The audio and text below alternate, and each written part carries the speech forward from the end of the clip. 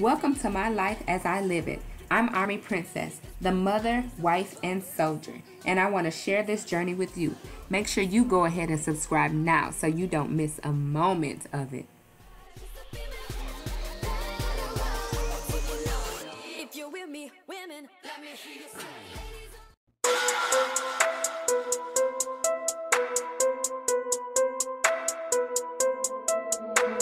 J-E on the button. J-E on the button.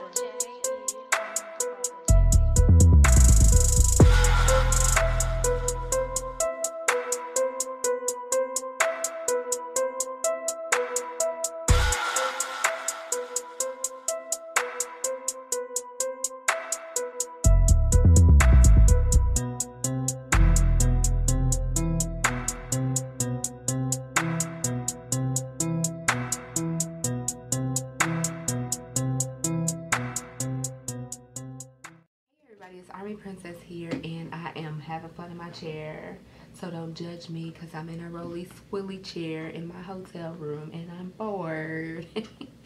But I wanted to make a video for you all because, like I said in my previous video, I've been away in training for 30 days. So I am currently in San Antonio, Texas in ALC.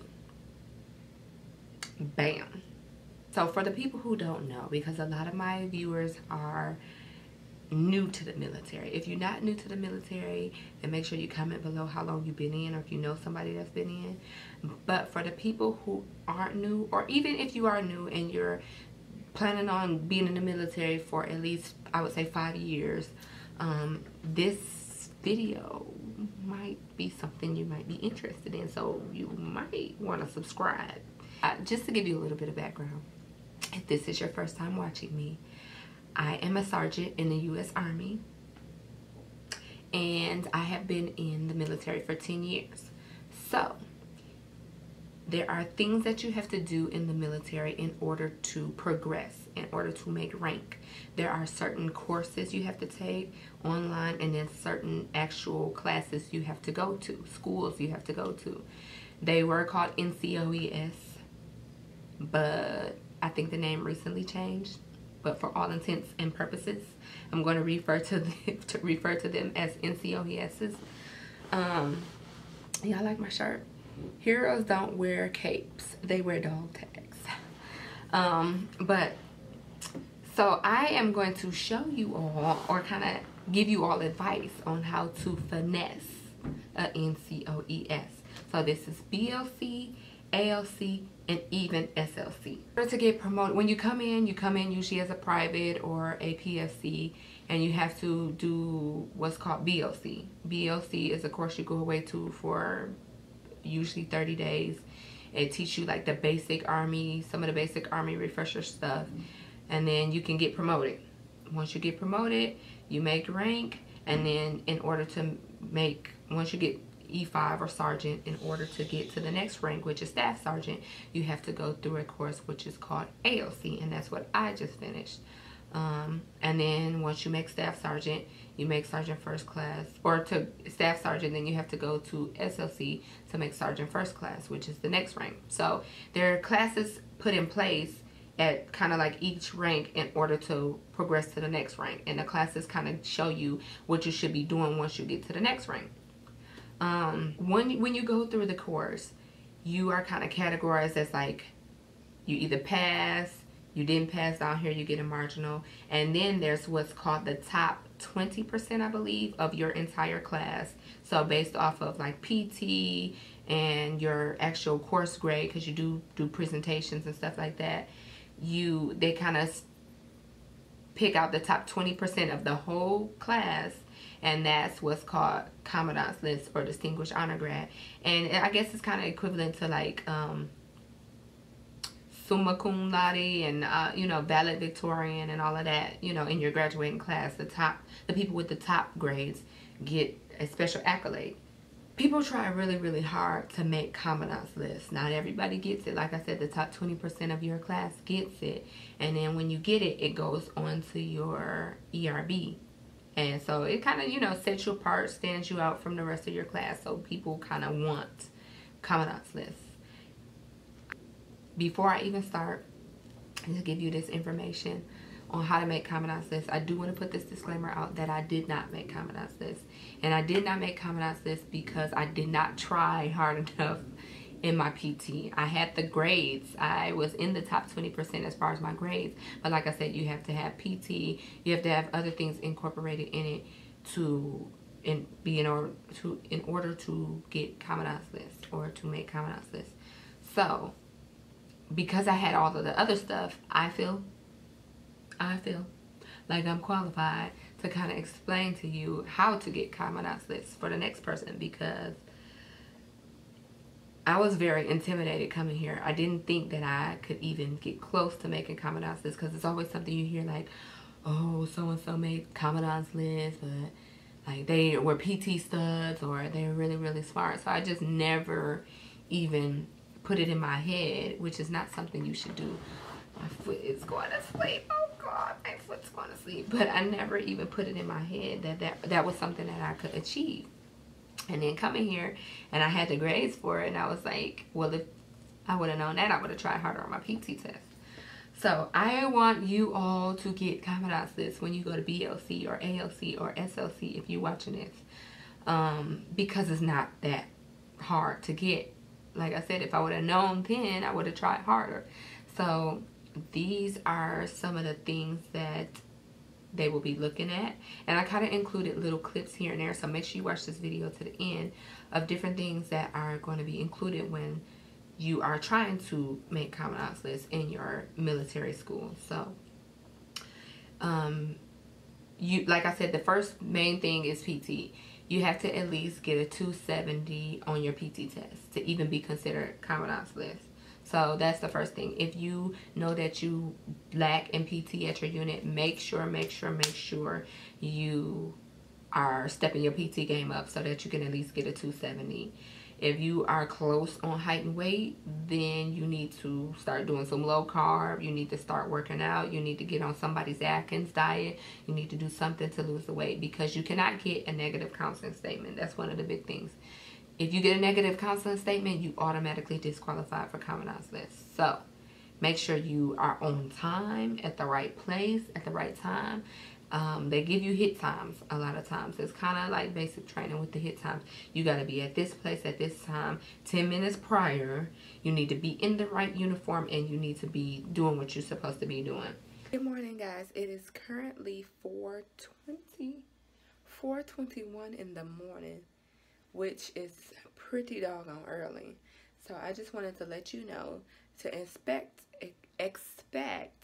that when you go to a military school, they're going to give you pretty early hit times and pretty fast hit times. So you have to be in formation. We're probably going to run 5 miles and then come back and have to shower really quick and eat really quick and be in class by 7:50.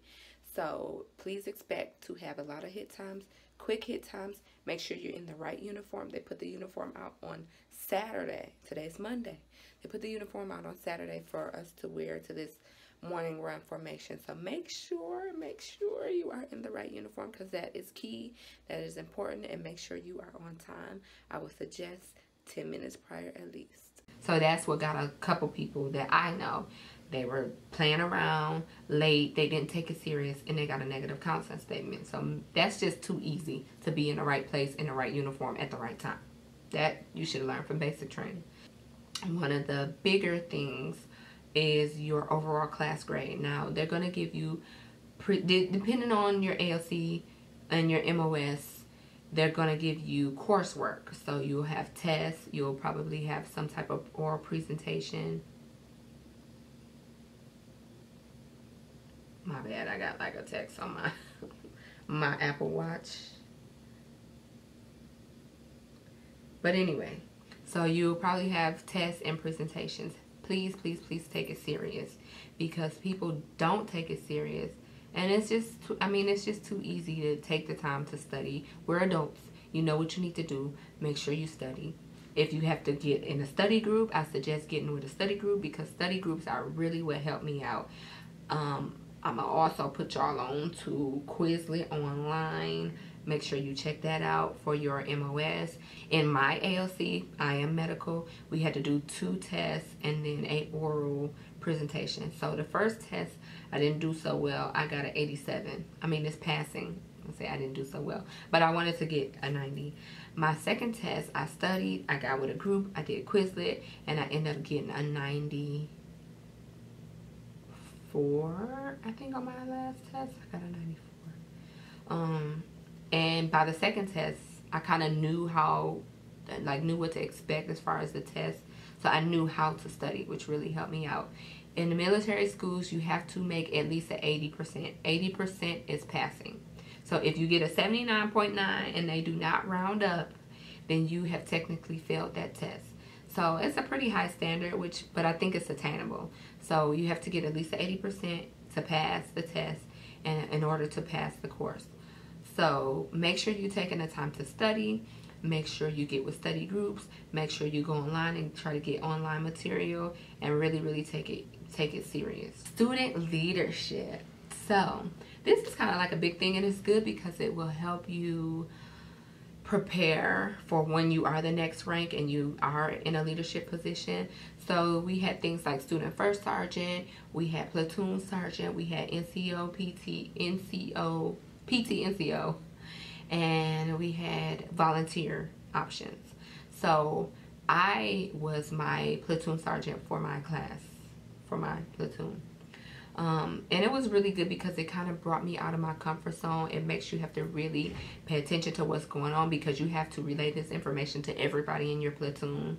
You have to be on time. You have to account for everybody. You kind of like in charge of people in a small group setting, which is really good. So in military schools, there is something called student leadership. So please make sure, and that actually is a good thing to volunteer or try to be student leadership, because it'll actually give you leadership. This used to be our platoon sergeant.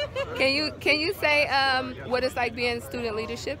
It kind of sucks and nobody listens to you. Oh yeah, nobody listens to you. Podcast? No, well, it's not like a podcast, it's YouTube. Yeah. So, but these things are called leadership,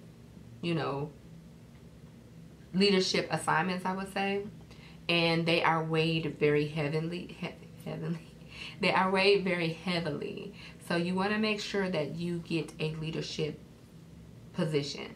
I know in my specific ALC, you had to have 3 superiors, and 1 had to be in a leadership category.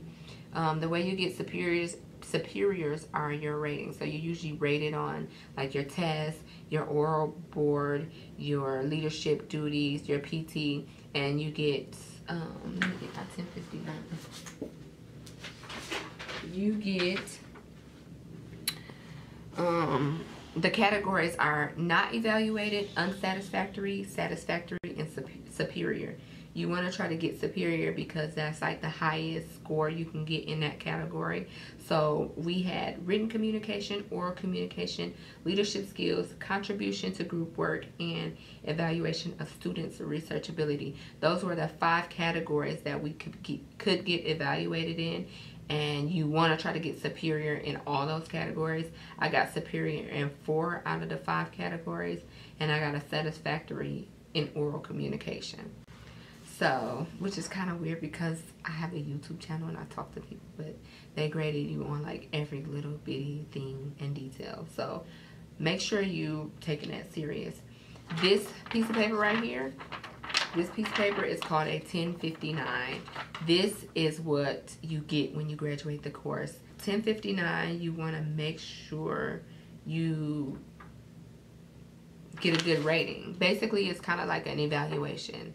And you want to make sure you get a good rating because a good rating will set you apart from everyone in your class and ultimately help you to get promoted. Because the higher the rating, the, better you look. Be outgoing, okay? That's like one of the biggest tidbits of information that I can give you. Be outgoing. If you're the type of person that sits back, sit in your shell, you kind of are more observant and you don't talk as much, don't do that in ALC. Please don't do that in ALC because, like I said, that kind of falls under leadership and group contribution to group work. If you're just sitting back in your desk you're not really not paying attention, you're just not contributing, then you're going to be looked at as someone who is either not paying attention or doesn't have anything to offer the class. And you get evaluated on that. You get evaluated on your research ability, the way you talk to people, the way you interact with people, what you can provide and contribute to the group. So I know there were a couple people in my class that didn't say nothing, like, and that may have been their personality is more reserved and more observant. But I try, if I got a question, or I try to give my input, well, you know, we kind of do it like this because of this, and it helped out because of this. Give explanations, give your input, because that's how people learn too. Some people don't know what they don't know. And if you put it out there, somebody might be like, I never thought about that, or I didn't know you can do it like that, or that makes sense. I might try it like that. You know what I mean? So you want to be more outgoing in these type of courses. What else? I think that's pretty much it. I am going to incorporate some of the clips, our graduation day, just little things, but yeah, that's pretty much the gist of how to get Commandant's list. Like I said, it's really not that hard at all. You just have to put forth the energy, the motivation, and the determination to do it. I am going to put together a video on how to on 3 tips to help you with PT. I also have a PT, how I increase my PT score video as well. So if you are someone who's struggling with PT, then make sure you definitely check that out. I'll put it up here, and then I will list it below as well. And like I said, make sure you subscribe, guys. Make sure you subscribe to my channel, because I am going to be putting out content weekly for you all. I have people constantly asking me questions, constantly, you know, giving me feedback in the comment section about the Army, about the military, and just questions that they need answers to. So make sure you become a part of the Army Princess platoon so you don't miss out, especially if you're going to any NCOES, especially if you're thinking about making the military your career, especially if you're thinking about joining the military. These might be things that you didn't know you had to do, and if you become part of this platoon, then you will always be informed. So that's all that I have for you guys. If you have any questions, please leave them below, and I will see you next week. Bye.